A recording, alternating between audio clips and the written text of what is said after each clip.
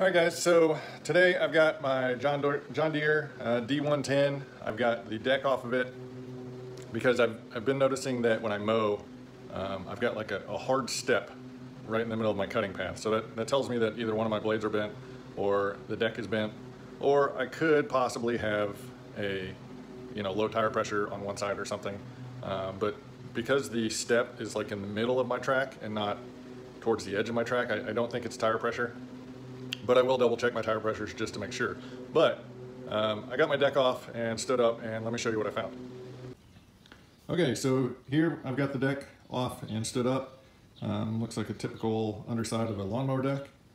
And usually when either the blades or the deck is bent, one of the ways to test that is to rotate the blades so that the cutting edges meet in the middle. And if you've got an issue, these will be different heights. And as you can see, my two cutting edges right there are the same height. So that would make you think that everything's good. But if we rotate this one around and we look like from the straight back side of the deck, line up my back edge and front edge and all looks well. Do that same thing to this side, and we'll line up the back edge and the front edge, and you can see the blade tip sticking down below the surface of the deck, or below the lower edge of the deck.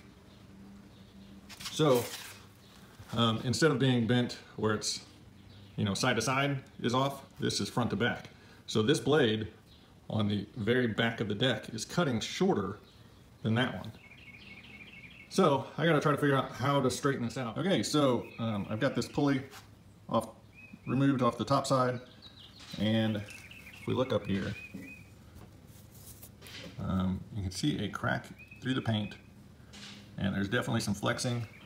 There's also back here at the back of the deck some paint chipped off, and that's usually caused by some flex that happened, maybe hitting a tree root or hitting a curb, or it's hard telling. But because right now, if we were looking at our blade, it's sitting like this, and so this whole front side is pushed up, so we need to get it pushed back down.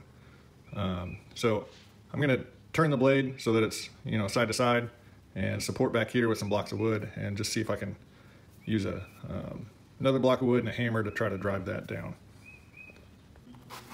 Alright, so I haven't done much, but I was just kind of looking at this, and I went ahead and removed the 4 bolts that hold the spindle, because these back 2 holes, it looks like they're kind of dimpled down, like it's dented locally around here because the whole spindle twisted, kind of pulled these, and then these are raised up, or this whole section's raised up a little bit. So I'm gonna see if maybe I can just kind of flatten these out, do like a hammer and dolly, some bodywork style, put a hard surface on the back and hammer this up from the inside of the deck, and maybe do the same back here, and then I'll bolt everything back together and test it out. Okay, so I've got my pulley back on. I tried a few different things. I did flatten out where the spindle bolts went in. I also took a pipe wrench and just kind of clamped it around with the spindle out and just kind of flexed around that hole to try to get it even. That did a little bit.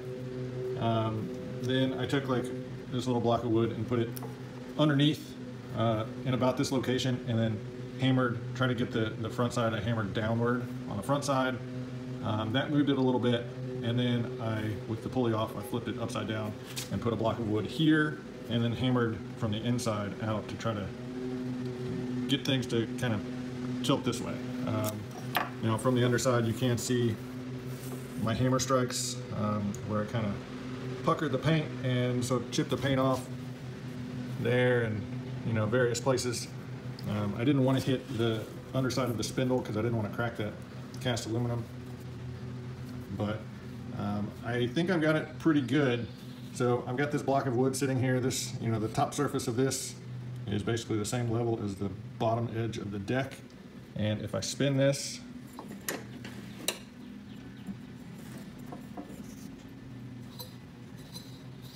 my belt's hanging up. So it's not contacting that wood. So the tip of the blade is now up inside the deck, So that's a pretty good improvement, because it was hanging down at least a 1/4 inch below the bottom edge of the deck. So I also, you can see over here, I scraped all the old nasty grass out. It's been super wet here lately, so everything's sticking to the bottom of the deck.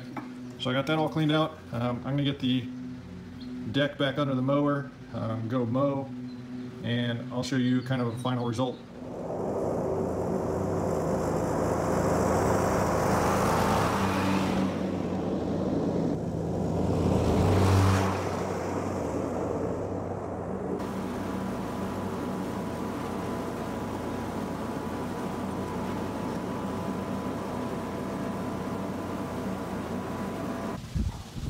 Alright guys, so finished up, and it's not perfect. In person, I don't know if it'll come out on the video. In person, I do see just the slightest step where the two blades aren't cutting exactly the same height, but it's pretty good. There's a little spot about right in here that you can maybe see, and it's a bit of a slope, and I was trying to keep my weight to one side, so I think that's what caused that. But you can see these where I just went up and down. It's all pretty even. The ground's really wet. It's been raining the past 4 or 5 days straight. First day that we've had sunshine, so you can see my tire tracks down through there. But it's noticeably better than the next step. But, you know, I could continue trying to straighten it out a little bit more, but for what it is, I think I can live with this.